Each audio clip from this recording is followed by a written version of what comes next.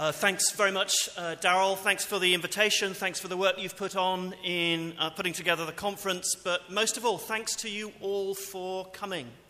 I'm very, very excited about what could happen today as a result of the group of people that are gathered here. I interpret it as a sign that things are changing in the church in relation to attitudes to animals. I think we're at a tipping point. And I think that those of us gathered here could be part of a vanguard that is the catalyst for provoking a new understanding about the place of animals in Christianity. I'm really looking forward to the conversations we're going to have during the course of the day, and even more, looking forward to what we agree to do as a result.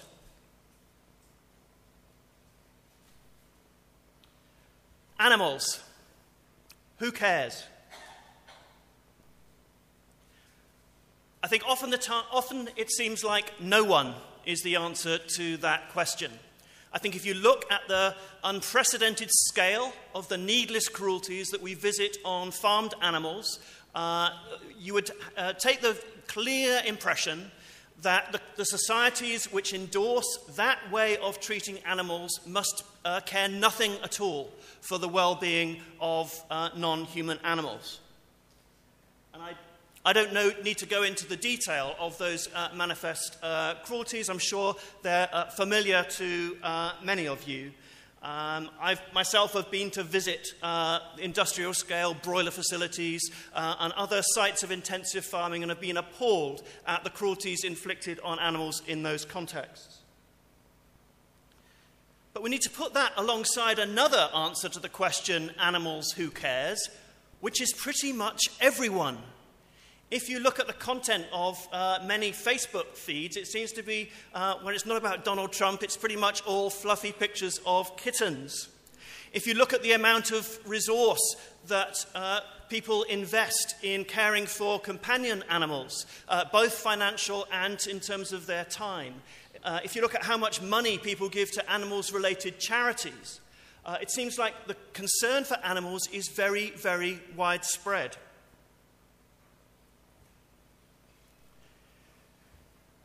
If we look around and ask what organisations are prominent in caring for animals, I think the organisations which might come to mind are those that seem to have a secular ethos. As I'll say in a minute, RSPCA wasn't secular in its origins, but I think people would recognise it primarily now as a secular organisation. And certainly PETA, People for the Ethical Treatment of Animals, gets lively coverage in relation to various campaigns on a secular basis. I would guess that many of the people who are persuaded to care about animals are inspired by the atheistic utilitarianism of Peter Singer or the secular animal rights theories of Tom Regan or Gary Francione.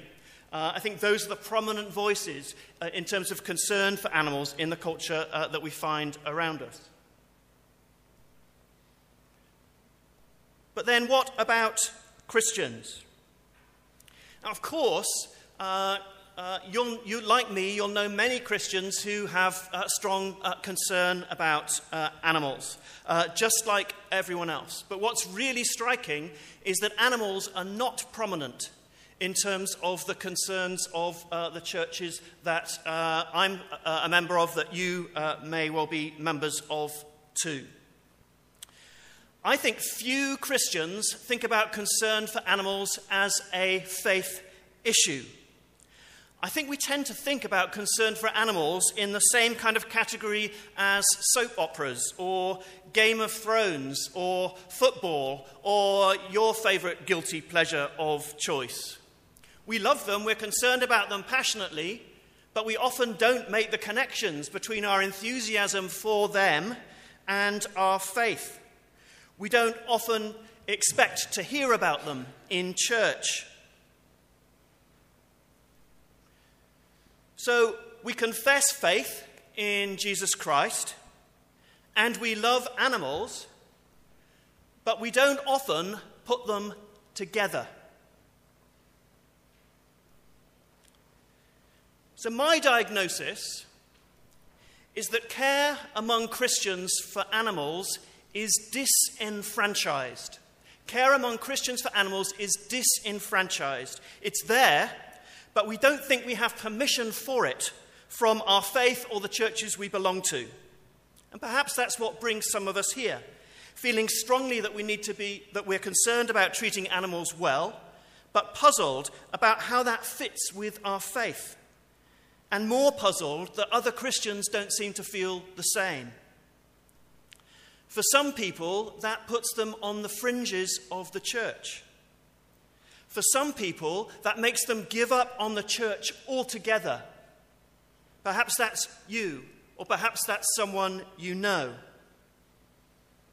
And this situation seems very odd to me, because there are such strong biblical and theological reasons to care about animals, and it's abundantly clear that Christians in the past have seen concern for animals as fundamentally belonging to their faith and have acted in response. So I used to think that I was just a Christian who happened to be concerned about animals.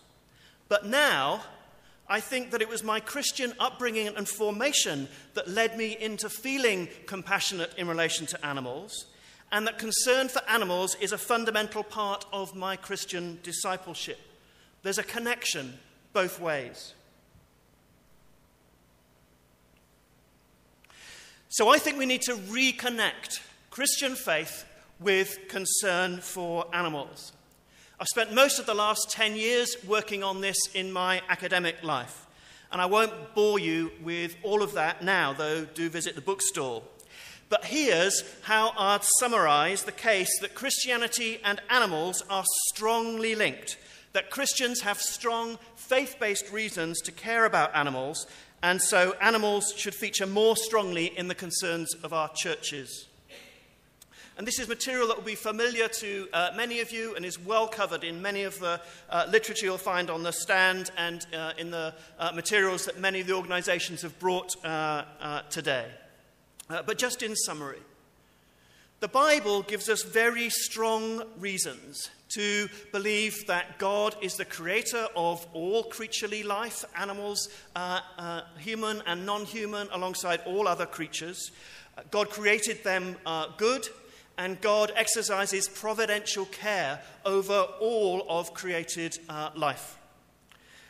You'll remember the closing chapters of Job, where Job is confronted with God speaking out of a whirlwind, making clear that Job is just one small part in God's magnificent work of creation. And God's favourite creatures, Behemoth and Leviathan, don't look altogether friendly towards human beings. This great Psalm 104 gives a creation psalm, gives a magnificent picture of God's ordered creation, in which human beings are one important part among many. And many of the Psalms discuss the way that God opens God's hand to provide for every living creature. So we worship a God who created animal creatures along with everything else, declared them good, and cares for them providentially and intimately on a daily basis according to Scripture. But Scripture goes further than that. When the writers of the letters to the Ephesians and the Colossians tried to picture the immensity of the work of Jesus Christ, they reached again and again for the phrase in Greek tapanta, all things. Jesus Christ reconciles all things in heaven and earth. So the work of Christ is not merely human in scope, according to the New Testament text. It's cosmic in scope. It includes all creatures. And in the Bible, we're heir to visions of a reconciliation and a redemption of all creatures. So humans and non-human animals living in peace, pictured in the origins at the beginning of Genesis, pictured in prophetic texts, pictured in Paul's Romans 8, where he talks about the whole of creation liberated from its bondage. So the Bible gives us very strong reasons to think that animals should be a focal Christian concern. And the kind of texts that get wheeled out to question that human beings are uniquely made in the image of God and are called to have dominion over other creatures, according to Genesis 1, As I read those texts, those are reasons to be more concerned about the lives of other animals rather than less. If we are to image the gracious God that we worship, that imaging cannot be any kind of exploitative relationship in relation to other animals. If we have a particular capacity to have dominion, that kind of dominion must be the kind of dominion that's trying to be a gracious presence in relation to all other animal life. If we move on from the Bible to Christian theological tradition, it's really striking to me that one of the primary arguments that Christian theologians were having in the first centuries of the Christian church was arguing against opponents later judged to be heretics, that creation was good. So in the thought world, there was the idea that this is a pretty nasty place. Creation is a place that's evil and lots of nasty things happen.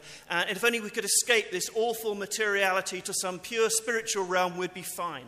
And you can still find examples of that kind of heresy, I think, in the churches today. But Christian theologians argued against that view. They said, no, this whole thing is the creation of a good God, the good God that we worship. And so Augustine argued with his critics about the goodness of created life. It's true that Christian theologians did make alliances and draw, I think, unwisely on particular aspects of Greek philosophy that drew strong boundaries between human and non-human life on the basis of rationality and other supposedly unique human characteristics. But if we engage constructively with those kinds of arguments, as I and many others have done, I think we can demonstrate that we can have a good argument with those sources and show, knowing what we know now, those arguments aren't plausible as good accounts of a Christian theological understanding of other animals.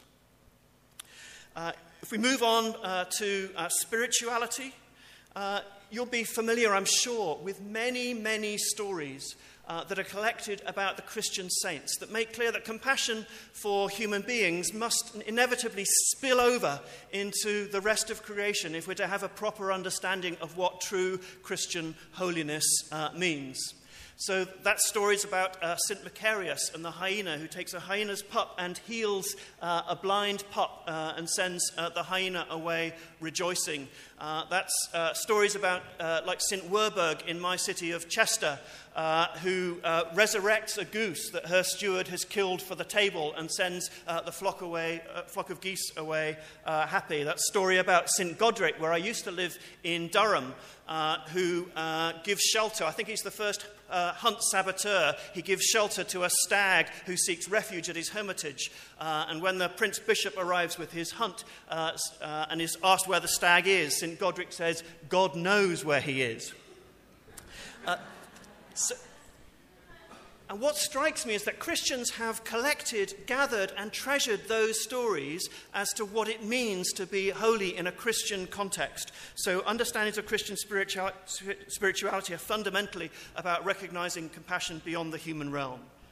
But then finally, in relation to history, I think not enough Christians are aware that Christians in the 19th century were among the most prominent voices in favour of the first anti-cruelty legislation in Britain, and then opposing the awful cruelties of vivisection without anaesthetic at the end of the 19th century. So the church has an honourable history of being at the forefront of concern for animals that I think we need to recapture. So for all these reasons, for the Bible, spirituality, theology, and history, I think we need to recognize that Christians have strong faith-based reasons to seek the flourishing of all animal creatures.